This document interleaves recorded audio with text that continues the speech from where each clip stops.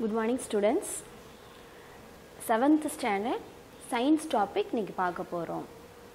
7th standard student உங்களோட age வந்து 11 to 12 இயர்ஸ்ல நீங்க இருப்பீங்க. சரி, இப்போ நீ வந்து ஒரு போட்டோ பார்க்கறன்னு வெச்சுக்கலாம். உங்களுடைய சின்ன வயசு போட்டோவை நீ பார்க்கற. ஒரு 5 இயர்ஸ் ஏஜ்ல இருக்கும்போது நீ ஒரு போட்டோ எடுத்துர்க்க. அதை இப்ப பார்க்கறன்னு வெச்சுக்கலாம். பாப்பா ஒரு Dress நீ போட்டுருக்கற. அந்த Dress உனக்கு ரொம்ப பிடிச்சமான Dress. ரொம்ப கலர்ஃபுல்லா இருக்கும். உனக்கு இப்பவும் நீ அதை பத்திரமா வச்சிருக்கற. உன்னால இப்போ அதை போட முடியுமா? முடியாது. அது வந்து சைஸ் உனக்கு சேராது. இப்போ உங்க அம்மா வந்து சாப்பாடு செய்றாங்க. எக்ஸ்ட்ராவா 4 பேர் வீட்டுக்கு வந்துட்டாங்கன்னு வெச்சுக்கலாம். அப்ப அம்மா என்ன செய்வாங்க? வழக்கமா போடுறதை விட 2 டம்ளர் அரிசி எக்ஸ்ட்ராவா போடுவாங்க. வழக்கமா போடுறதை விட அந்த அளவை வந்து என்ன செய்வாங்க? மாத்துவாங்க. அப்போ நம்ம போடுற Dressல இருந்து நம்ம சாப்பிட்ற சாப்பாடு வரைக்கும் எல்லாமே என்னதுதான்? அளவுகள் தான், மெஷர்ஸ் தான். அப்போ இந்த மெஷர்மெண்ட் அப்படின்றது it pay a vital role in our life. இப்போ அளவுகள் இப்போ நீ கேட்கலாம், ஏன் முந்தி காலத்துல வந்து இந்த மெஷர்மெண்ட்ஸ்லாம் எல்லாமே வாழ்ந்திருக்காங்க, வெறும் பண்டமாற்று முறையிலே இருந்திருக்கிறாங்க. பட் மெஷர்மெண்ட்ஸ் இருந்தாதான் நம்மளுடைய லைஃப் வந்து it will be a perfect லைஃபா இருக்கும். இப்போ without measurements we can't imagine. nowadays வந்து அதை இமேஜின் பண்ண முடியாது நம்மளால. இப்போ முந்தி காலத்துல இருந்திருக்கிறாங்க. பட் இப்போ சயின்ஸ் வளரும் போது மெஷர்மெண்ட்ஸும் என்ன ஆகுது? புதுசா மிஷின்ஸ் கண்டுபிடிக்கிறாங்க. மெஷர்மெண்ட்ஸ் வந்து இம்ப்ரூவ் பண்ணிக்கிட்டே இருக்கிறாங்க. இன்னைக்கு நம்ம பார்க்கக்கூடிய டாபிக் வந்து மெஷர்மெண்ட்ஸ், அளவீட்டியல் அப்படின்னு சொல்றாங்க. உன்னுடைய லெசன், ஃபர்ஸ்ட் லெசன், உன்னுடைய 7th ஸ்டாண்டர்ட் சயின்ஸ்ல ஃபர்ஸ்ட் டாபிக், ஃபர்ஸ்ட் லெசன் வந்து மெஷர்மெண்ட்.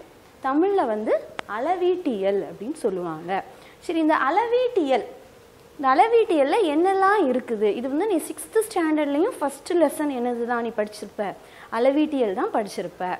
7th ஸ்டாண்டர்ட்லயும் அதே தான் கொடுத்துருக்குறாங்க. பட் அதோட எலாபரேஷன் கொடுத்துருக்குறாங்க. சரி, இப்போ இந்த டாபிக்குள்ள என்னெல்லாம் இருக்குன்னு பார்க்கறதுக்கு முன்னாடி நீ 6th படிச்ச ஒரு 3 டாப்பிக்கை நான் வந்து ரிமைண்ட் பண்றேன். ஃபர்ஸ்ட் பார்க்கறது வந்து ஃபண்டமெண்டல் குவான்டிட்டிஸ்.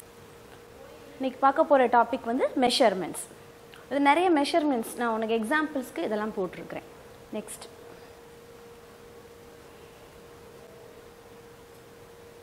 சரி, மெஷர்மெண்ட்ஸ் பார்க்கறதுக்கு முன்னாடி மெயினாக ஒன்று பார்க்க போகிறோம். International system of units, SI unit அப்படின்னா என்னன்னு ஃபஸ்ட்டு பார்த்துடலாம். இப்போது நம்ம ஊரில் வந்து இப்போ பூ வாங்குறோம் அப்படின்னு வச்சுக்கலாம். 100 பூ கொடுங்க அப்படின்னு நம்ம கேட்போம். அவங்க என்ன செய்வாங்க? கையை வச்சு 100 பூ கடகடன்னு எண்ணி கொடுத்துருவாங்க. இப்போ இது சென்னை சைட்லலாம் போனேன்னா முழம் கணக்கில் பார்ப்பாங்க. 100 எவ்வளோன்னு பார்த்தா இப்படி முழம் கணக்கில் அளப்பாங்க. இதே நான் ஒரு சின்ன பிள்ளையை அளக்க சொன்னோம் அப்படின்னா எப்படி இருக்கும்? அது கம்மியாக இருக்கும். அப்போ ஒவ்வொருத்தர் ஒவ்வொரு அளவுகளில் போனோம் அப்படின்னா அது வந்து பர்ஃபெக்டாக இருக்காது. அதனால சயின்டிஸ்ட் என்ன பண்ணாங்க அப்படின்னா, எல்லா சயின்டிஸ்டும் அக்செப்ட் பண்ணக்கூடிய ஒரு யூனிட் அப்படின்னா அது வந்து எஸ்ஐ யூனிட் தான். அதோட எக்ஸ்பிளனேஷன் வந்து இன்டர்நேஷ்னல் சிஸ்டம் ஆஃப் யூனிட். இந்த எஸ்ஐ யூனிட் வந்து எல்லா இடத்துலையுமே, நீ உலகத்தில் எங்கே போனாலும் அது எஸ்ஐ யூனிட்ல தான் என்ன செய்வாங்க? அளப்பாங்க. இப்போ நம்ம கடைக்கு போகிற 2 கிலோ அரிசி கொடுங்க அப்படின்னு கேட்பீங்க. 2 கிலோ 2 kg. இந்த 2 அப்படின்றது வந்து டிஜிட்டல் நம்பர். நீ எண் கணிதம் மேக்ஸில் படிக்கிறது. இந்த 2ஆவதா போடுற பார்த்தியா கேஜி அப்படின்னு போடுற இல்லை, அந்த கேஜி அப்படின்றது தான் எஸ்ஐ யூனிட். 2 கிலோ அரிசி அப்படின்னா 2 அப்படின்றது நம்பர். இந்த பின்னாடி போடுறோம் இல்லையா கேஜி அப்படின்றது எஸ்ஐ யூனிட். 2 லிட்டர் எண்ணெய் கொடுங்க, அப்போ 2 அப்படின்றது டிஜிட்டல் வேர்டு, 2 அப்படின்றது டிஜிட்டல் வேர்டு. அந்த எல் அப்படின்னு போடுற பார்த்தியா அதுதான் எஸ்ஐ யூனிட். இது எங்கே போனாலும் என்னது? மாறாது. அப்போ எஸ்ஐ யூனிட்னா என்னது? International system of unit. இதுதான் பேஸ்.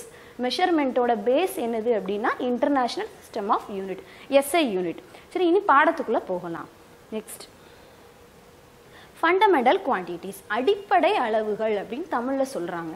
அடிப்படை அப்படின்னாலே என்னது? பேஸ். நம்ம ஏபிசிடி படிப்போம் ஃபஸ்ட்டு சின்ன பிள்ளையில். அதுக்கப்புறம் அதை வச்சு நம்ம என்ன செய்வோம்? வேர்ட்ஸ் படிப்போம், சென்டென்ஸ் படிப்போம். இப்படி நம்ம எலாபரேட்டாக போயிட்டே இருக்கிறோம். அதே மாதிரி தான் அடிப்படை அளவுகள், ஃபண்டமெண்டல் குவான்டிட்டிஸ் அப்படின்னா ஃபர்ஸ்ட் இந்த 3 வந்து நீ 6th படித்தது. Length, mass, time. லென்த் அப்படின்னா தமிழில் என்னது? நீளம். இப்போ லென்த் அப்படின்னா என்னன்னு பார்க்கலாம். ஃபர்ஸ்ட் லென்த் அப்படின்றது அதோட எஸ்ஐ யூனிட் வந்து மீட்டர். சரி, லென்த்தை நம்ம எப்படி கால்குலேட் பண்ணுவீங்க? இந்த ஸ்கேலில் கால்குலேட் பண்ணலாமா? இது சின்ன ஸ்கேல், இது 10 மீட்டர் இருக்கும். பெரிய ஸ்கேல் அப்படி நம்ம எவ்வளோனாலும் எடுத்துகிட்டே போகலாம். அப்போது லென்த்தை வந்து கால்குலேட் பண்ணக்கூடியது வந்து மீட்டர் அப்படின்ற எஸ்ஐ யூனிட்டில் நம்ம என்ன பண்ணுறோம்? கால்குலேட் பண்ணுறோம். சரி, இப்போ லென்த்துனா என்னது? Distance from one point to another. ஒரு இடத்துல இருந்து இன்னொரு இடம் வரைக்கும் இருக்கிறது தான் என்னது? லென்த் அப்படின்றது. இப்போ நம்ம வந்து கடையில் போடுறோம், நம்ம டெய்லர் கடைக்கு போகிறோம். அவங்க என்ன செய்வாங்க, நம்மளுடைய அளவுகளை அளந்து பார்ப்பாங்க. இந்த இன்ச் ஸ்கேல்னால அளந்து பார்ப்பாங்க. நீ எந்த பொருள் எடுத்தாலும் என்ன செய்யலாம், ஸ்கேலாலேயோ இல்லை டேப்பாலேயோ என்ன செய்யலாம், நீ அளந்து பார்க்கலாம். அப்போ அதுக்கு நம்ம என்ன எஸ்ஐ யூனிட் போடணும், மீட்டர் அப்படின்னு போடணும். இதுதான் பேஸ். அப்போது லென்த் அப்படின்னா distance from one point to another point. இதோட எஸ்ஐ யூனிட் என்னது, மீட்டர். அதை ஷார்ட்டாக சிம்பிளில் எப்படி காட்டலாம், நம்ம மீட்டர்னு பெருசாக எழுத தேவையில்லை. எப்படி எழுதலாம், ஸ்மால் லெட்டர் எம் அப்படின்னு எழுதலாம். இது வந்து லென்த். அது வந்து 6th ஸ்டாண்டர்ட் நீ படித்தது. சரி, அடுத்தது போகலாம். மாஸ். மாஸ்னா என்னது, நிறை, வெயிட். அது வெயிட். இப்போ நான் சொல்லுவேன், நான் வந்து 50 kg வெயிட் இருக்கிறோம், நீங்கள் வந்து 30 kg வெயிட் இருக்கிறீங்க, 2 kg சுகர் நான் வாங்கினேன். அப்போ வெயிட் எதை குறிக்குது அப்படின்னா மேட்டர், குவான்டிட்டி ஆஃப் மேட்டர். அந்த பொருளோட மொத்த அளவை குறிக்கிறது தான் என்னது, மாஸ் அப்படின்றது, வெயிட். நம்ம வெயிட் மிஷின் மேலே ஏறி நின்னோன்னா நம்ம கை மட்டும் தனியாக வெயிட் தெரியாது, நம்ம கால் மட்டும் தனியாக வெயிட் தெரியாது, ஹோலாக தெரியும், நம்மளோட ஹோல் பாடியோட வெயிட்டும் தெரியும். அப்போ அதுக்குள்ளே இருக்கிற மேட்டர், குவான்டிட்டி ஆஃப் குவான்டிட்டினா என்னது, அளவு. அந்த குவான்டிட்டி ஆஃப் மேட்டர், ஒரு ஆப்ஜெக்டோட குவான்டிட்டி ஆஃப் மேட்டரை தெரிவிக்கிறது தான் என்னது, மாஸ், நிறை அப்படின்னு தமிழில் சொல்கிறோம். இதோட எஸ்ஐ யூனிட் என்னது, கேஜி, கிலோகிராம். இப்போ கேஜி அப்படின்னாலே நீ என்ன புரிஞ்சுக்கலாம், கிலோகிராம் ஃபுல்லாக எழுத தேவையில்லை. கேஜி அப்படின்னா நம்ம என்ன புரிஞ்சுக்கணும், அது மாஸோட எஸ்ஐ யூனிட் அப்படின்றத நம்ம புரிஞ்சுக்கணும். நெக்ஸ்ட், டைம் அப்படின்னா என்ன, இது நம்மளுக்கு தெரிஞ்சது தான். 2 hours இன்னைக்கு நான் மார்னிங் வாக்கிங் போனேன், 4 hours ட்ராவல் பண்ணியிருக்கிறேன் அப்படின்னு நம்ம சொல்லுவோம். 4 hours கட்சுன்னு சொல்கிறோம், அதுதான் டைம். டைம் அப்படின்றது நேரம். எந்த நேரம், it's a measure of passing interval. Time pass ஆகிட்டே இருக்கணும், நேரம் காலம் கடந்துக்கிட்டே இருக்குன்னு சொல்கிறாங்கல்ல, அதுதான் பாசிங் அப்படின்னா என்னது, மூவ் ஆகுறது. அப்போ டைம் அப்படின்னா it's a measure of a passing interval from one event to another. காலையில் இருந்து சாயங்காலம் வரை அப்படின்னு சொல்கிறாங்கல்ல, அதுதான் என்னது, டைம் அப்படின்றது. இதோட எஸ்ஐ யூனிட் என்னது, செகண்ட்ஸ். இப்போ எஸ்ஐ யூனிட் வந்து இதுக்கு என்னது, செகண்ட்ஸ். அதை ஷார்ட்டாக நம்ம எப்படி எழுதிக்கலாம், எஸ் அப்படின்னு எழுதிக்கலாம். சரி, டைம் அதை எப்படி நம்ம கால்குலேட் பண்ணலாம், ஸ்டாப் வாட்சை வச்சு கால்குலேட் பண்ணலாம், நம்மளோட கையில் இருக்கிற வாட்சை வச்சு கால்குலேட் பண்ணலாம். இதுக்கு நிறைய இன்ஸ்ட்ருமெண்ட்ஸ் இருக்குது. Next, temperature. இதுதான் நீ புதுசாக பார்க்க போகிறது. இந்த ஃபர்ஸ்ட் 3 வந்து already you known topic. So temperature அப்படின்னா என்ன, it is a measure of how something is, whether it is hot or cold. whether it is hot or cold, சூடாக இருக்கா இல்லைன்னா குளிர்ச்சியான நிலையில் இருக்கா அப்படின்றத காட்டுறது தான் என்னது, டெம்பரேச்சர். அது எப்படி தெரிஞ்சுக்கலாம் temperature, measure of average kinetic energy. Kinetic எனர்ஜினா என்னது, இயக்க ஆற்றல். இப்போ நம்ம பாடி வந்து இப்போ இருக்கிற டெம்பரேச்சர் மாதிரியே எனக்கு ஃபீவர் இருந்தால் அதே மாதிரி இருக்குமா, என்னுடைய ஹார்ட் பீட் அதிகமாக இருக்கும் ஃபீவர் இருக்கும்போது. அப்போ என்னோட இயக்க ஆற்றலில் வந்து மாற்றம் வருது, கைனெட்டிக் எனர்ஜியில் சேஞ்சஸ் இருக்குது. எனக்கு கோல்டு பாடிக்கு ஒரு கைனெட்டிக் எனர்ஜி இருக்கும், ஹாட் பாடிக்கு ஒரு கைனெட்டிக் எனர்ஜி இருக்கும். அப்போ இந்த இயக்க ஆற்றல், இந்த கைனெட்டிக் எனர்ஜியை சொல்கிறது தான் என்னது, இந்த ஹாட்டா கோல்டா அப்படின்றத சொல்லும். அதை கண்டுபிடிக்கிறது தான் என்னது, டெம்பரேச்சர் அப்படிம்பாங்க. இன்றைக்கு மதுரையில் 100 டிகிரி செல்சியஸ் பதிவானது அப்படின்னு நம்ம நியூஸில் பார்க்குறோம். அது 100 அப்படின்றது டிஜிட்டில் சொல்கிறாங்க, டிகிரி செல்சியஸை சொல்லுவாங்க. நம்ம யூஸ் பண்ணுறது டிகிரி செல்சியஸ். ஸ்டாண்டர்டான எஸ்ஐ யூனிட் வந்து அதுக்கு கெல்வின் அப்படின்னு சொல்லுவாங்க. அப்போ கெல்வின் அப்படின்னா நீ என்ன புரிஞ்சுக்கணும், அது எஸ்ஐ யூனிட் ஆஃப் டெம்பரேச்சர். டெம்பரேச்சர்னா என்னது, ஒரு உடம்போட கைனெட்டிக் எனர்ஜி, இயக்க ஆற்றலை பற்றி சொல்கிறது தான் என்னது, டெம்பரேச்சர் அப்படின்னு சொல்லுவாங்க. இப்போ நம்மளோட டெம்பரேச்சர் நம்ம எப்படி கண்டுபிடிக்கலாம், டாக்டர் என்ன செய்வாங்க, தெர்மோமீட்டர். இப்போ டிஜிட்டல் தெர்மோமீட்டர்ஸ் நிறைய இருக்குது. நான் சாதாரண தெர்மோமீட்டரை எடுத்துகிட்டு வந்திருக்கிறேன். ஸோ சாதாரண தெர்மோமீட்டரில் நம்ம என்ன தெரிஞ்சுக்கலாம், இந்த தெர்மோமீட்டரில் என்ன தெரிஞ்சுக்கலாம், அந்த மெர்க்குரி இருக்கும் நம்ம வாயிலையோ இல்லைன்னா நம்மளுடைய கையிலையோ என்ன செஞ்சு பார்ப்பாங்க, இதை வச்சு பார்ப்பாங்க. இந்த மெர்க்குரி என்ன ஆகிட்டே இருக்கும், மூவ் ஆகிட்டே இருக்கும். அதை வச்சு நம்மளுடைய டெம்பரேச்சர் என்ன செஞ்சுருவாங்க, கண்டுபிடிச்சிருவாங்க. இதோட அட்வான்ஸ்டாக இப்போ நிறைய வந்துருச்சு, கெல்வின், ஃபாரன்ஹீட், டிகிரி செல்சியஸ், இதுக்கு நிறைய அட்வான்ஸ்டு இருக்குது. பேசிக்காக இருக்கிறது வந்து கெல்வின் ஸ்கேல். அப்போது டெம்பரேச்சரோட எஸ்ஐ யூனிட் என்னது, கெல்வின் ஸ்கேல். இதை எப்படி நம்ம கண்டுபிடிக்கலாம், by using a thermometer. Next, electric current அப்படின்னா என்னன்னு பார்க்கலாம். electric current சுவிட்சை போட்டோன்னே நம்மளுக்கு என்ன செய்யும்? லைட் எரியும். அது மட்டும் தான் நம்மளுக்கு தெரியும். அப்போ electric current அப்படி அதுக்குள்ள என்ன நடக்குது? It is a continuous flow of electrons in an electric circuit is called as an electric current. ஒரு சர்க்யூட் இருக்கு. இப்போ நம்மளுடைய வீட்டில் சுவிட்ச் போடுறோம் அப்படின்னா சாதாரணமாக சுவிட்ச் போட்டால் ஒரு போர்டை மட்டும் வச்சுட்டு நீ என்ன பண்ண முடியாது? ஆன் பண்ண முடியாது. அதுக்கு ஃபுல்லாக கனெக்ஷன் கொடுத்துருப்பாங்க. ஒரு சர்க்கிள் மாதிரி இருக்கும் அந்த கனெக்ஷன். அப்போ நம்ம சுவிட்ச் போடுறோம் அப்படின்னா நம்மளுடைய டிரான்ஸ்ஃபார்மர்லேருந்து வீட்டுக்கு வருது, வீட்டிலேருந்து உன்னுடைய சுவிட்ச் போர்டுக்கு வருது, உன்னுடைய சுவிட்ச் போர்ட்லேருந்து எங்கே வருது? உன்னுடைய ஃபோன் சார்ஜ் பண்ணுறேன்னா வரும். அப்போ இட் இஸ் அ சர்க்யூட். சர்க்யூட்னா என்னது? ஒரு சர்க்கிள் மாதிரி இருக்கும். அந்த சர்க்யூட் இருந்தால் தான் என்ன இருக்கும்? எலக்ட்ரிக்கல் ஃப்ளோ இருக்கும். அப்போது கரண்ட் அப்படின்னா கரண்ட் எப்போ ஃப்ளோ ஆகும் அப்படின்னா எலக்ட்ரான்ஸ் மூவ் ஆனால் தான் என்ன ஆகும்? கரண்ட்டு ஃப்ளோ ஆகும். அப்போது சர்க்யூட்டில் எலக்ட்ரான்ஸ் மூவ் ஆகிறதுக்கு பேர் தான் என்னது? எலக்ட்ரிக் கரண்ட் அப்படின்னு சொல்கிறாங்க. இப்போ இந்த இடத்துல பாருங்கள், ஒரு பல்பு இருக்குது, இந்த இடத்துல ஒரு பேட்ரி இருக்குது. இந்த பேட்ரிஸ் இதில் வந்து ஸ்விட்ச் கனெக்ஷன் இல்லை. நம்ம ஸ்விட்ச் கனெக்ஷன் கொடுத்துக்கலாம், ஒரு வோல்ட் மீட்டர் அப்ளை பண்ணிக்கலாம். இது பேசிக்கான சர்க்யூட் கொடுத்துருக்குறேன். அப்போது இந்த பேட்ரியிலேருந்து எங்கே வருது? இந்த பல்பு வந்து சார்ஜ் வருது, ஃப்ளோ ஆஃப் எலக்ட்ரான்ஸ் நடக்குது. அதுக்கப்புறம் தான் அந்த பல்பு என்ன ஆகுது? எரியுது. அப்போ இதுக்கு பேர் தான் என்னது? Electric current. அப்போ எலக்ட்ரிக் கரண்ட்னா என்ன? Electrons in flow of electrons in an electric circuit. அதுக்கு பேர் தான் என்னது? Electric current. சரி, இப்போ நம்ம இதை எப்படி கால்குலேட் பண்ணலாம்? ஆம்பியரில் கால்குலேட் பண்ணலாம். கூலும் இருக்குது. பேசிக்கான யூனிட் வந்து எஸ்ஐ யூனிட் வந்து ஆம்பியர் தான். அதை ஷார்ட்டாக எப்படி எழுதிக்கலாம்? ஏ அப்படின்னு எழுதிக்கலாம். அப்போ எலக்ட்ரிக் கரண்ட்னா அதோட எஸ்ஐ யூனிட் என்னன்னு தெரியணும் நம்மளுக்கு? ஆம்பியர் அப்படின்னு தெரியணும். அதை சிம்பிளாக எழுதணும் அப்படின்னா ஏ அப்படின்னு எழுதிக்கலாம். நெக்ஸ்ட், லூமினஸ் இன்டென்சிட்டி அப்படிம்பாங்க. லூமினஸ் இன்டென்சிட்டி அப்படின்னா தமிழில் ஒளிச்செறிவு அப்படிம்பாங்க. அப்படின்னா என்ன? இந்த ஒளிச்செறிவு எப்படின்னா, இப்போ நம்ம கேண்டிலை பொருத்தி வைக்கிறோம்னு வச்சுக்கலாம். இந்த கேண்டிலை வந்து நான் வந்து பொருத்தி வைக்கிறேன். இதோட பிம்பம் வந்து கீழே வரைக்கும் வருது. இந்த பிம்பத்தை நான் பார்க்குறேன். எந்த அளவுக்கு எனக்கு தெரியுது? இன்டென்சிட்டி. மின்னல் அடிக்குது அப்படின்னா சில இடங்களில் மின்னல் தெரியும், சில இடங்களில் என்ன செய்யாது? தெரியாது. எல்லா இடத்துலையும் ஒரே மாதிரி தான் தெரியுமா? இல்லை. அப்போ இன்டென்சிட்டி அப்படின்னா அந்த ஃபால் எவ்வளோ தூரம் விழுது, அந்த லைட் வந்து எவ்வளோ தூரம் விழுது அப்படின்றதுக்கு பேர் தான் என்னது? இன்டென்சிட்டி அப்படின்னு சொல்கிறாங்க. It's a measure of wave length. இது ஹையர் கிளாஸஸில் இன்னும் நீ டீப்பாக படிப்பேன். அப்போது இன்டென்சிட்டி அப்படின்னா ஒரு லைட்டோட வேவ் லென்த். இப்போது நம்மளோட ரெயின்போ சொல்கிறாங்க, ரெயின்போ கலர்ஸ் எப்படி வருதுன்னு சொல்கிறாங்க. ஒவ்வொன்றுக்கும் ஒவ்வொரு வேவ் லென்த் இருக்குது. அதை நம்ம பார்க்கும்போது ஒவ்வொரு கலராக தெரியுதுன்னு சொல்கிறாங்க இல்லையா? அதே மாதிரி தான். அப்போ இன்டென்சிட்டி அப்படின்னா எந்த அளவுக்கு நம்மளுக்கு தெரியுது. இப்போ இந்த இமேஜ் வந்து நான் பார்க்குறேன் அப்படின்னா எனக்கு எந்த அளவுக்கு தெரியுது. இதே இந்த ஐபால் இங்கே இருந்தது அப்படின்னா இதோட அளவு எவ்வளோ தெரியுது. அதை கால்குலேட் பண்ணுறதுக்கு பேர் தான் என்னது? இன்டென்சிட்டி அப்படின்னு சொல்கிறாங்க. இதோட எஸ்ஐ யூனிட் வந்து கேண்டிலா. இது ஷார்ட்டாக எப்படி எழுதிக்கலாம்? சிடி, ஸ்மால் சி போட்டு ஸ்மால் டி போடணும். அதுக்கு பேர் தான் என்னது? கேண்டிலா. இப்போ கேண்டிலா அப்படின்னா லூமினஸ் இன்டென்சிட்டி.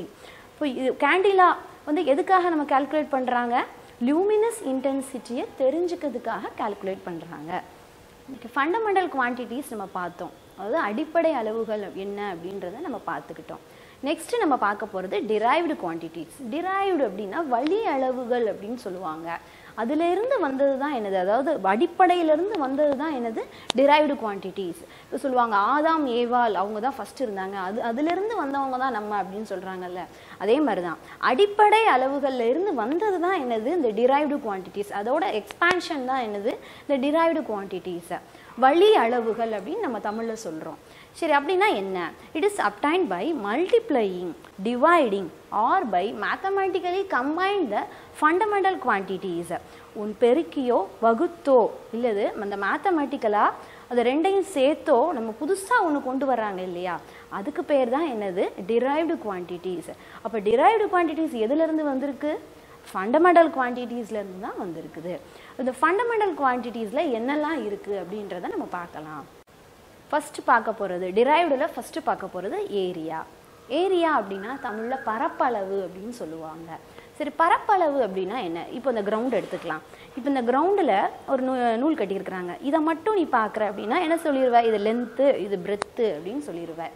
அப்போது இந்த உள்ளே இருக்கிற ஏரியாவை நம்ம கால்குலேட் பண்ணுறோம் இல்லையா? பரப்பளவு எவ்வளோ தூரம் பறந்து இருக்குது அப்படின்றதுக்கு பேர் தான் என்னது? பரப்பளவு, ஏரியா அப்படின்னு சொல்லுவாங்க. It is a measure of how much space it occupies in a flat surface. ஒரு ஃப்ளாட் சர்ஃபேஸில் எவ்வளோ ஏரியாவை ஆக்குப்பை பண்ணியிருக்கிறோம். ஒரு சதுர அடிக்கு 2 அப்படின்னு நம்ம வந்து லேண்டு வாங்க போகும்போது சொல்லுவாங்க. அப்போ நீ இந்த ஏரியா வந்து நீ அப்ளை பண்ணுவேன், இந்த ஃபார்முலாவை நீ அப்ளை பண்ணுவேன். அப்போது ஏரியா அப்படின்னா என்ன? It is a measure of how much space it occupies in flat surface. ஒரு பரப்பளவு மேலே, ஒரு ஃப்ளாட் சர்ஃபேஸ் மேலே எந்த அளவுக்கு பரவி இருக்குது அப்படின்ற நம்ம கால்குலேட் பண்ணுறதுக்கு பேர் தான் என்னது? ஏரியா அப்படிம்பாங்க. அப்போ ஏரியாவுக்கு தமிழில் என்ன சொல்லுவாங்க? பரப்பளவு அப்படின்னு சொல்லுவாங்க. பரப்பளவு அப்படின்னா அந்த உள்ளே இருக்கிற ஏரியாவை சேர்த்து நம்ம கால்குலேட் பண்ணோம் அப்படின்னா அதுக்கு பேர் தான் என்னது? ஏரியா, பரப்பளவு. சரி, இதை எப்படி கால்குலேட் பண்ணலாம் அப்படின்னா பேசிக்காக லென்த் இன்ட்டு பிரெத் அப்படிம்பாங்க. Metre into metre, metre squared அப்படின்னு சொல்லுவாங்க. இப்போ இதை பற்றி எக்ஸ்ப்ளனேஷன் பார்க்கலாம். நெக்ஸ்ட்டு ஃபஸ்ட்டு நம்ம பார்க்க போகிறது ஸ்கொயரோட ஏரியா பார்க்க போகிறோம். ஸ்கொயர் அப்படின்னா நீ என்ன தெரிஞ்சுக்குவ? இதுக்கு முன்னாடி நீ என்ன தெரிஞ்சிருப்ப? ஸ்கொயர் அப்படின்னா 4 பக்கமும் எப்படி இருக்கணும்? ஒரே மாதிரியாக இருக்கணும். இப்போ இந்த ஏவை இந்த 2 பக்கம் போட்டாலும் எப்படி தான் இருக்கும்? ஒரே மாதிரி தான் இருக்கும். அப்போது ஸ்கொயர் அப்படின்னா 4 பக்கமும் ஒரே மாதிரி இருக்கணும். அதுக்கு பேர் தான் என்னது? ஸ்கொயர். சரி, இதோட ஏரியாவை எப்படி கால்குலேட் பண்ணலாம்? ஏ இன்ட்டு ஏ. இப்போ உனக்கு ப்ராப்ளம் தராங்க, இங்கே 5 கொடுத்துட்றாங்க. நீ என்ன செய்வ? 5 × 5 அப்படின்னு என்ன செய்யணும்? நம்ம மல்டிப்ளை பண்ணி எழுதணும். அப்போ ஏரியா ஆஃப் த ஸ்கொயர் அப்படின்னா என்ன வரும்? 5 × 5. அப்போது இதில் நீ தெரிஞ்சுக்க வேண்டியது இந்த ஃபார்முலா, இந்த ஸ்ட்ரக்சர். இந்த படம் ஸ்கொயர் அப்படின்னா இப்படி தான் இருக்கும், 4 பக்கமும் ஒரே மாதிரி இருக்கும். அந்த ஏரியாவை கால்குலேட் பண்ணக்கூடிய ஃபார்முலா என்னது? A into A. நெக்ஸ்ட் அடுத்தது ஏரியா ஆஃப் ரெக்டாங்கிள். ரெக்டாங்கிள்லாம் எப்படி இருக்கும்?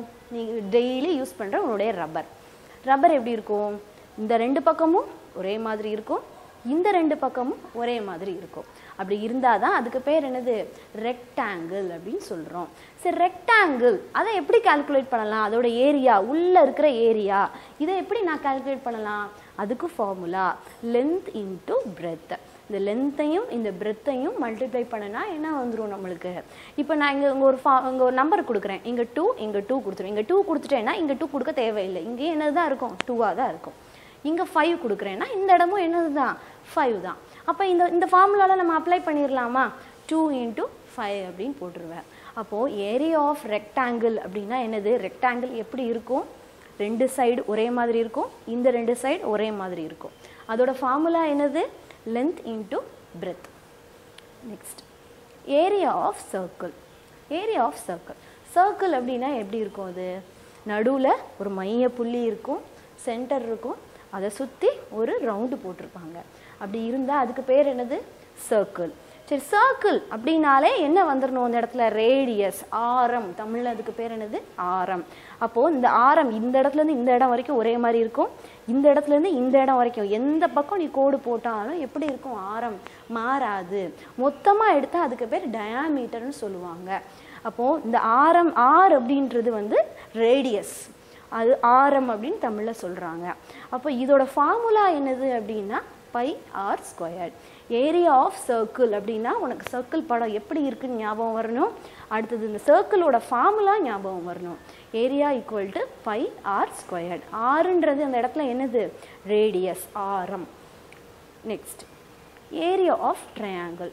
ட்ரையாங்கிள் அப்படின்னா என்னது? முக்கோணம், 3 பக்கம் இருக்கும், அதுக்கு பேர் தான் என்னது? ட்ரையாங்கிள். சரி, இந்த ட்ரையாங்கிள் இது எப்படி இருக்கும்? நம்ம பார்த்தாலே தெரிஞ்சிடும், மற்றதோட கொஞ்சம் வித்தியாசமாக இருக்குது. இது அடிப்பக்கம்னு சொல்லுவாங்க. பேஸ் அப்படின்னா அடிப்பக்கம். அடுத்தது ஹைட், எவ்வளோ நீளம் இருக்குது, ஹைட், ஹெச் அப்படின்னு சொல்லுவாங்க. இது வந்து பேஸ் அப்படின்னா பி, ஸ்மால் பி சொன்னால் அதுக்கு பேர் என்னது? இந்த இடத்துல இருக்கக்கூடிய பேஸ்னு அர்த்தம். இது வந்து ஹைட்னா ஹெச்ன்னு அர்த்தம். அப்போ இதோட ஃபார்முலா என்னது? ½ b × h. ½ BH அப்படின்னு நம்ம ஷார்ட்டாக சொல்லுவோம். Base and into height. அடிப்பக்கம் and நீளம். இது ரெண்டையும் சேர்த்தா தான் என்னது ஏரியா ஆஃப் ட்ரையாங்கிள். உள்ளே இருக்கிற ஏரியாவை நம்ம கால்குலேட் பண்ணணும் அப்படின்னா இந்த ஃபார்முலாவை நம்ம யூஸ் பண்ணணும். Of B into H, area of triangle. Next சரி, இவ்வளோ நேரம் நம்ம பார்த்தது வந்து ரெகுலர் ஷேப்டு. உனக்கு ஷேப் பார்த்தாலே தெரியுது, அந்த ஷேப்பெல்லாம் நீ ஏரியா கண்டுபிடிச்சிட்ட. இப்போ உனக்கு ஒரு இலை கொடுக்குறாங்க, ஏதோ ஒரு இலை கொடுக்குறாங்க, அந்த இலையோட ஷேப்பை நீ கண்டுபிடிக்கணும், அதோட ஏரியாவை நீ கண்டுபிடிக்கணும்னு சொல்கிறாங்க. அதையும் நம்ம கால்குலேட் பண்ணலாம். எப்படி கால்குலேட் பண்ணலாம்? இந்த வரைபடத்தாள்னு சொல்லுவாங்க, கிராஃப் ஷீட் அப்படிம்பாங்க. நீ என்ன செஞ்சுக்கணும், இதில் இந்த இடம்லாம் உனக்கு தெரிஞ்ச வடிவங்கள். இப்போ ஒரு இலை கொடுக்குறாங்கன்னு வச்சுக்கலாம், அந்த இலையை அப்படி மேலே வச்சுக்கிட்டு அந்த இலையோட படத்தை வரைஞ்சிட்டு நீ என்ன செஞ்சிடணும், அதை இலையை எடுத்துடணும். அப்போது இதில் சின்ன சின்ன ஸ்கொயர்ஸாக இருக்குதா, இந்த ஸ்கொயர்ஸை நீ கால்குலேட் பண்ணிட்டா அந்த இலையோட ஆரத்தை நீ கால்குலேட் பண்ணிடலாம். இது உன்னுடைய புக்கில் ஒரு ஆக்டிவிட்டியாக கொடுத்துருப்பாங்க. என்ன ஆக்டிவிட்டி கொடுத்துருப்பாங்கன்னா, ஒரு இலையோட ஒரு லீஃபோட ஆரம் ஏரியாவை கண்டுபிடிங்க. அதாவது இர்ரெகுலர் ஷேப் தானே, அதுக்கு கரெக்டான ஷேப் கிடையாதுல்ல, ஒவ்வொரு இலையும் ஒவ்வொரு மாதிரி இருக்கும் தானே, அதோட ஏரியாவை கூட நம்ம என்ன பண்ண முடியும், கால்குலேட் பண்ண முடியும். எப்படி கால்குலேட் பண்ணலாம்? By using graphical method. இதுக்கு பேர் வரைபடத்தாள் முறை அப்படின்னு சொல்லுவாங்க. இப்போ என்ன ஷேப் கொடுத்தாலும் நீ என்ன பண்ண முடியும், இந்த வரைபடத்தாளை வச்சு, இந்த கிராஃப் ஷீட்டை வச்சு நீ வந்து கால்குலேட் பண்ணிடலாம். எப்படி கால்குலேட் பண்ணுவ? இதெல்லாம் ஸ்கொயர்ஸ்ன்னு உனக்கு தெரியும். 1 மீட்டர் லென்த் இருக்குது கிராஃப் ஷீட்டில், நம்ம 1 மீட்டர் ஸ்கேல் எழுதுவோம் இல்லையா, 2 சென்டிமீட்டர் 3 சென்டிமீட்டர்னு எழுதுவோம் இல்லையா. அப்போ அதை வச்சு நீ என்ன செஞ்சிடலாம், ஒரு இர்ரெகுலர் ஷேப்புக்கு கூட நீ ஏரியாவை கண்டுபிடிக்க முடியும். ஸோ இது வந்து graph sheet. By using a graph sheet method, வரைபடத்தாள் முறை மூலமாக நம்ம என்ன செய்யலாம், இர்ரெகுலர் ஷேப்பை கூட நம்மளால் கண்டுபிடிக்க முடியும். நெக்ஸ்ட், இப்போ இவ்வளோ நேரம் பார்த்தது வந்து ஏரியா பார்த்தோம், 4 பார்த்துருக்குறோம் ஏரியாவில். அடுத்தது பார்க்க போகிறது வால்யூம். இது தமிழில் கன அளவு அப்படின்னு சொல்லுவாங்க, கன அளவு இல்லைன்னா பருமன் அப்படின்னு சொல்லுவாங்க. அப்போ வால்யூம் அப்படின்னா என்ன? ஃபஸ்ட்டு வால்யூம்னா என்னன்னு தெரிஞ்சுக்கலாம். The amount of shape occupied by a 3-dimensional object it's known as it's volume. ஒரு 3 முப்பரிமாண முறை அப்படின்னு சொல்லுவாங்க 3-dimensional ஆப்ஜெக்ட்ஸை. இப்போ சாதாரணமாக நம்ம டேபிளில் இருக்கிற புக்ஸ்லாம் வந்து ஸ்கொயர் அப்படின்னு நீ சொல்லிடுவேன், கியூபு, கியூபாய்டு அப்படின்னு 3-dimensional ஃபிகர்ஸில் இருக்கக்கூடிய வால்யூமை நம்ம கண்டுபிடிக்க போகிறோம். அந்த வால்யூமை எப்படிலாம் கண்டுபிடிக்கலான்றதுக்கு நிறைய ஃபார்முலாஸ் இருக்குது. பேசிக்கான ஃபார்முலா வந்து சர்ஃபேஸ் ஏரியா இன்ட்டு ஹைட்டு, உள்ளே இருக்கக்கூடிய ஏரியாவோட அளவு அண்ட் ஹைட் அப்படின்னா என்னது, அதோட நீளம். இது ரெண்டையும் வச்சு என்ன கண்டுபிடிச்சிடலான்றாங்க, வால்யூம் கண்டுபிடிச்சிடலாம் அப்படின்னு சொல்கிறாங்க. அதோட SI யூனிட் என்னது, கியூபிக் மீட்டர். அப்போது வால்யூம் அப்படின்னா ஒரு 3-dimensional ஆப்ஜெக்ட்ஸ் உள்ளே இருக்கக்கூடிய இடம் எவ்வளோ அடைச்சிருக்கு அப்படின்றது தான் வால்யூம். அதோட formula surface area into height. SI unit வந்து கியூபிக் மீட்டர். சரி, அடுத்து வால்யூமில் என்னெல்லாம் கொடுத்துருக்குறாங்க நம்ம புக்கில் அப்படின்றத பார்க்கலாம். Volume of cube. கியூப்னா என்ன, கியூப் எப்படி இருக்கும், இதுதான் கியூப். இது ஒரு ஸ்கொயர், இது ஒரு ஸ்கொயர், பின்னாடி ஒரு ஸ்கொயர் இருக்குது, மேலே ஒன்று இருக்குது, கீழே ஒன்று இருக்குது. டோட்டலாக எவ்வளோ இருக்கும், 6 இருக்கும். ஒரு 6 ஸ்கொயர் சேர்ந்தது தான் என்னது, ஒரு க்யூபு. அப்போ இந்த இடத்துல நல்லா பாருங்கள் 3-dimensional ஃபிகரை. இப்போ இங்கே ஒரு 1, இங்கே 2, 3, கீழே ஒன்று பேஸ் ஒன்று 4, அந்த பக்கம் ஒன்று, அந்த பக்கம் ஒன்று இருக்கும். அப்போ இப்படி பார்த்தா 4, மேலையும் கீழையும் சேர்த்தோம் அப்படின்னா 2 சேர்த்து 6 இருக்கும். அப்போது 6 ஸ்கொயர் சேர்ந்தது தான் என்னது, கியூப் அப்படின்றது. இது 3-dimensional ஃபிகர் தானே, இது நார்மலாக நீ படம் போடுறதை விட கொஞ்சம் எக்ஸ்ட்ராவாக வரையணும் நீ. அப்போ இது வந்து இதுக்கு பேர் வந்து கியூப். கியூப் எப்படி இருக்கும், 6 ஸ்கொயர்ஸ் சேர்ந்ததுக்கு பேர் தான் என்னது, கியூப். சரி, இதோட ஏரியாவை நம்ம எப்படி கால்குலேட் பண்ணுவோம்? இதை வந்து ஹையர் கிளாஸஸில் இதை நீ எப்படி எடுத்துக்கணும் அப்படின்னா, இதை வந்து எக்ஸ் ஆக்சிஸ்ன்னு சொல்லுவாங்க, மேலே இருக்கிறத ஒய் ஆக்சிஸ்ன்னு சொல்லுவாங்க, இதை இசட் ஆக்சிஸ்ன்னு சொல்லுவாங்க. அப்போது இந்த 3 ஆக்சிஸை வச்சு என்ன செய்வாங்க, ஃபார்முலாஸ் மேக் பண்ணுவாங்க. அப்போது இதோட வால்யூம் எப்படி இருக்கும் அப்படின்னா, இந்த 3Sஐ சேர்த்து எழுதிடுவாங்க. இதை ஏன்னு எழுதிக்கலாம், நம்ம A இன்ட்டு ஏ கியூப் அப்படின்னு எழுதிக்கலாம். இது ஒரு எக்ஸாம்பிள் நான் கொடுத்துருக்குறேன். இப்போ இந்த இடத்துல 6 கொடுத்துருக்குறாங்க. அப்போ இதோட வால்யூம் ஆஃப் கியூப் எவ்வளவு, நீ என்ன ஃபார்முலா யூஸ் பண்ணணும், 6 கியூப் போடணும். 6 3 டைம்ஸ் மல்டிப்ளை பண்ணேன்னா என்ன வந்துடும், ஆன்சர் வந்துடும். அப்போ வால்யூம் ஆஃப் கியூப் அப்படின்னா, கியூப் எப்படி இருக்கும், அதில் 6 ஃபேஸஸ் இருக்கும். அந்த 6 ஃபேஸஸ் அதோட ஃபார்முலா என்னது அப்படின்னா S3 இல்லை A3ன்னு வச்சுக்கலாம். இதை எப்படி கால்குலேட் பண்ணணும் அப்படின்னா மூணையும் என்ன செஞ்சுக்கணும், நம்ம மல்டிப்ளை பண்ணிக்கணும். அதுதான் volume of cube. Next volume of cuboid. Cuboid அப்படின்னா என்னது, ரெக்டாங்கிள் பார்த்தோம் இல்லையா, அதோட எக்ஸ்பிளனேஷன் தான் என்னது கியூபாய்டு அப்படின்றது. நீ இந்த இடத்த மட்டும் பாரு, இதை பார்த்தா எப்படி இருக்குது, ரெக்டாங்கிள் மாதிரி தெரியுதா? அதே மாதிரி அந்த பக்கம் போய் பார்த்தாலும் எப்படி தெரியும், ரெக்டாங்கிள் மாதிரி தெரியும். மேலே ஒரு ரெக்டாங்கிள், கீழே ஒரு ரெக்டாங்கிள், இந்த சைடில் 2 ரெக்டாங்கிள். அப்போது கியூபாய்டு அப்படின்றது நம்ம ரெக்டாங்கிளோட ஒரு எலாபரேட்டட். அப்போ இதுக்கோட அதுக்கு ஃபார்முலா என்ன பார்த்தோம், ரெக்டாங்கிளுக்கு L/B பார்த்தோமா. அதே மாதிரி இதுக்கு formula length into width into height. Length அப்படின்றது இந்த நீளத்தை சொல்லலாம், ஹைட் அப்படின்றது இதை சொல்லுவாங்க, விட்த் அப்படின்றது இந்த இடம், லென்த் அப்படின்றது இந்த இடம், ஹைட்டுன்றது இந்த இடம், விட்த் அப்படின்றது இந்த இடம். இது ஒரு 3 டைமென்ஷனல் ஃபிகர். இது எதோட எக்ஸ்பிளனேஷன், இது ரெக்டாங்கிளோட எலாபரேஷன் இது. அப்போ கியூபாய்டு அப்படின்னா எப்படி இருக்கும், பார்க்க ரெக்டாங்கிள் மாதிரியே இருக்கும். ஆனால் அதில் எத்தனை ஃபேஸ் இருக்கும், 6 ஃபேஸ் இருக்கும். அதோட ஃபார்முலா என்னது, length into width into height. ஒரு எக்ஸாம்பிள் நான் கொடுத்துருக்குறேன். இப்போ 3 அளவுகோல் கொடுத்துட்டாங்க. அதை நீ 3 என்ன செஞ்சுக்கணும், நம்ம வால்யூம் கண்டுபிடிக்கணும்னா மல்டிப்ளை பண்ணிக்கணும். 630 இதை 3 மல்டிப்ளை பண்ணி என்ன பண்ணியிருக்கிறாங்க, நம்மளுக்கு கொடுத்துருக்குறாங்க. Next volume of sphere. Volume of sphere இதை பார்த்தாலே நீ சொல்லிடலாம், இது எதோட எலாபரேஷன், எஸ் கரெக்ட், சர்க்கிளோட எலாபரேஷன். அப்போ ஸ்பியர் அப்படின்றதுக்கு என்ன பார்த்தோம், πr² பார்த்தோமா. அதே மாதிரி தான் இது அடுத்தது டிரைவ்டு குவான்டிட்டிஸ். ஸ்பியர். ஸ்பியர் எப்படி இருக்கும், இங்கே ஒரு சர்க்கிள் பார்ப்போம், இங்கே ஒரு சர்க்கிள் பார்ப்போம், எந்த இடத்துல நீ போட்டாலும் எப்படி வரும், சர்க்கிள் சர்க்கிளாக வரைஞ்சிக்கிட்டே போகலாம். அப்போ இதோட ஃபார்முலா என்னது, 4/3 πr³. அப்போ வால்யூம் ஆஃப் ஸ்பியர் எப்படி இருக்கும் அப்படின்னா சர்க்கிள் மாதிரியே தான் இருக்கும், அது 3 டைமென்ஷன்லாம் இருக்கும். அதோட ஃபார்முலா 4/3 πr³. நெக்ஸ்ட் அடுத்து சிலிண்டர். Volume of cylinder. இந்த சிலிண்டர் அப்படின்னா என்ன, அது எப்படி இருக்கும், உருளை அப்படின்னு நம்ம தமிழில் சொல்லுவாங்க. இப்போ உருளை இது எப்படி இருக்கும் அப்படின்னா மேலே பார்த்தேன்னா எப்படி தெரியுது, ஒரு சர்க்கிள் மாதிரி தெரியுதா, கீழே பார்த்தா எப்படி தெரியுது, ஒரு சர்க்கிள் மாதிரி தெரியுதா. இது ரெண்டையும் பார்த்தா அப்படின்னா ட்ரையாங்கிளில் இருக்கக்கூடிய ஹைட் மாதிரியே தெரியும், ரெக்டாங்கிளில் இருக்கக்கூடிய ஹைட் மாதிரி தெரியும். அப்போ இது எல்லாம் சேர்ந்தது தான் என்னது, சிலிண்டர் அப்படிம்பாங்க, உருளை அப்படின்னு தமிழில் சொல்கிறாங்க. இதுக்கான formula volume of a cylinder πr²h. By அப்படின்ற வேல்யூ என்னது, 22/7. ஆர் அப்படின்றது என்னது உனக்கு தெரியும், ரேடியஸ், ஆரம் அப்படின்னு தெரியும். ஹெச்னா என்னது, ஹைட். அப்போது வால்யூம் ஆஃப் சிலிண்டர் எப்படி இருக்கும், உருளை, 2 பக்கம் சர்க்கிள் மாதிரி தெரியும், இந்த பக்கம் பார்த்தீங்கன்னா ஹைட் நீளமாக தெரியும். இதோட ஃபார்முலா πr²h. இப்போ நீ பார்க்குறது வந்து கரண்ட் கண்டுபிடிக்கிறதுக்கான ஒரு மிஷின். இதுக்கு பேர் வோல்ட் மீட்டர். கரண்ட் எவ்வளோ இருக்கும் அப்படின்றத என்ன பண்ணலாம், இது மூலமாக நம்ம கால்குலேட் பண்ணிக்கலாம். நெக்ஸ்ட்டு இது எதுக்காக யூஸ் பண்ணுவாங்க, வால்யூம் கண்டுபிடிக்கிறதுக்காக யூஸ் பண்ணுவாங்க. இது வந்து 500 ml இருக்குது. இப்போ இதில் நான் 200 ml வரைக்கும் வாட்டர் ஊற்றுறேன் அப்படின்னா அந்த 200 ml அப்படின்றத நம்ம மென்ஷன் பண்ணுறோம் இல்லையா. அப்போ இது எதுக்காக யூஸ் ஆகுது அப்படின்னா வால்யூம் கண்டுபிடிக்கிறதுக்காக யூஸ் ஆகுது. நெக்ஸ்ட் இது பார்த்தோம், இது என்ன பார்த்தோம், இதுக்கு பேர் என்னது, தெர்மோமீட்டர். இது எதுக்காக யூஸ் பண்ணுறோம், டெம்பரேச்சர் கண்டுபிடிக்கிறதுக்காக யூஸ் பண்ணுறோம். இதுக்கு என்ன எஸ்ஐ யூனிட் பார்த்தோம், நம்ம கெல்வின் யூனிட் பார்த்தோம்.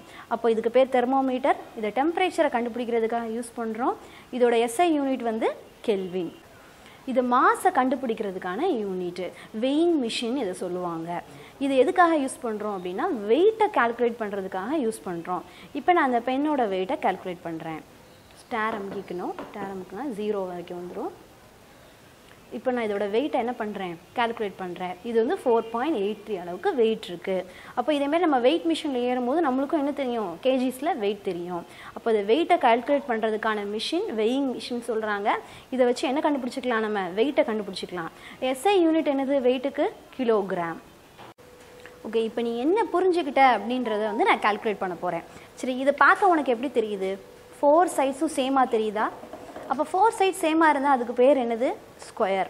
இதை எப்படி வால்யூம், இது ஏரியா ஆஃப் ஸ்கொயரை கண்டுபிடிக்கிறதுக்கான ஃபார்முலா என்னது, A/A. Very good. நெக்ஸ்ட்டு இது பார்க்கலாம். இது என்ன ஷேப்பில் உனக்கு தெரியுது, இதை பார்த்தா ரெக்டாங்கிள் மாதிரி தெரியுதா. அப்போ அதோட ஃபார்முலா என்னது, L/B. நெக்ஸ்ட்டு இதை பார்த்தா உனக்கு எது மாதிரி தெரியுது? லாஸ்ட்டாக ஒன்று பார்த்தோம் இல்லையா, சிலிண்டர் அப்படின்னு ஒன்று பார்த்தோமா, ரெண்டு பக்கம் சர்க்கிள் இருக்குது, இந்த பக்கம் எப்படி இருக்குது, ஹைட்டு தெரியுது. அப்போ இதுக்கான ஃபார்முலா என்னது? S, very good, by R squared H. Next இதை பார்த்தா உனக்கு எது மாதிரி தெரியுது? 6 ஷேப்ஸ் தெரியுதா? அப்போ இதுக்கு பேர் என்னது? கியூபாய்டு. இப்போ கியூபாய்டோட ஃபார்முலா என்னது பார்த்தோம்? half பை ஆர் ஸ்கொயர்ட் பார்த்தோம். Very good. சரி, நெக்ஸ்ட்டு இந்த குளோப் எடுத்துக்கலாம். இந்த குளோபை பார்த்தா எப்படி தெரியுது உனக்கு? உருளை அப்படின்னு சொல்லுவாங்கல்ல, ஸ்பியர் அப்படின்னு சொல்லுவாங்க. அப்போ இதுக்கான ஃபார்முலா என்னது? By R squared H. Next நம்ம பார்க்க போகிறது ஹோம்ஒர்க் பார்க்கலாம் ஸ்டூடெண்ட்ஸ். இப்போ இதுதான் உன்னுடைய சயின்ஸ் புக். இதில் செகண்ட் பேஜ் எடுத்துக்கோங்க. இந்த செகண்ட் பேஜில் நான் ஹோம்ஒர்க் கொடுத்துருக்குறேன். வழி அளவுகள் என்றால் என்ன? அதுக்கு எங்கேருந்து எழுதணும்? நீ இந்த இடத்துலேருந்து இந்த இடத்த வரைக்கும் எழுதணும். 3 லைன்ஸ் இருக்குது. வழி அளவுகள் என்றால் என்ன? இந்த 3 லைன்ஸை வந்து நீ எழுதணும். நெக்ஸ்ட்டு அடிப்படை அளவுகள், அதோட அலகுகள் என்ன அப்படின்னு கேட்பாங்க. அப்போ நீ என்ன எழுதணும்? இந்த 7ஐயும் எழுதி அதுக்கான யூனிட் அலகுகளையும் எழுதணும். இந்த டேபிளை ஃபுல்லாக நீ என்ன செய்யணும்? வரையணும். இது ஃபர்ஸ்ட் கொஸ்டின், இது வந்து செகண்ட் கொஸ்டின். நெக்ஸ்ட் கொஸ்டின், பரப்பளவு என்றால் என்ன? சரி, இது என்றால் என்ன? எங்கேருந்து வரைக்கும் எது வரைக்கும் நீ எழுதணும்? இந்த பொருள்லேருந்து ஆரம்பித்து எனப்படும் வரைக்கும் எழுதிட்டு இதுக்கான ஃபார்முலாவை எழுதணும். பரப்பளவு ஈக்குவல் டு நீளம் இன்ட்டு அகலம், மீட்டர் இன்ட்டு மீட்டர், இது வரைக்கும் எழுதணும். இது ஒரு டெஃபினிஷன், 2 மார்க் கொஸ்டின். நெக்ஸ்ட்டு இந்த டேபிள், ஒழுங்கான வடிவம் உள்ள பொருட்களின் பரப்பளவு, இதுதான் நம்ம இன்றைக்கி பார்த்துருக்குறோம். இந்த டேபிளை நீ என்ன செய்யணும்? மனப்பாடமாக படிச்சுக்கணும். ஃபஸ்ட்டு அதோட நேமை படிக்கணும், அடுத்தது அதோட படத்தை படிக்கணும், அதுக்கூட ஃபார்முலாவை படிக்கணும். இந்த கொஸ்டின் கேட்டாங்க அப்படின்னா இந்த டேபிளை ஃபுல்லாக நீ என்ன செய்யணும்? வரையணும்.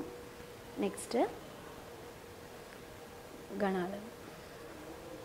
நெக்ஸ்ட் கொஸ்டின், கன அளவு என்றால் என்ன? இந்த ஒருலேருந்து ஆரம்பித்து என்ன பண்ணுவோம்? எனப்படும் வரைக்கும் எழுதணும். கன அளவு ஈக்குவல் டு பரப்பு, அடிப்பரப்பு இன்ட்டு உயரம், இது இந்த 4 லைனையும் என்ன செய்யணும்? எழுதணும். நெக்ஸ்ட் கொஸ்டின், இதுதான் இன்றைக்கி பார்த்துருக்குறோம் நம்ம. ஒழுங்கான வடிவம் உள்ள பொருட்களின் கன அளவு, இதனை வரையறு அப்படின்னு பிக் கொஷின் கேட்பாங்க.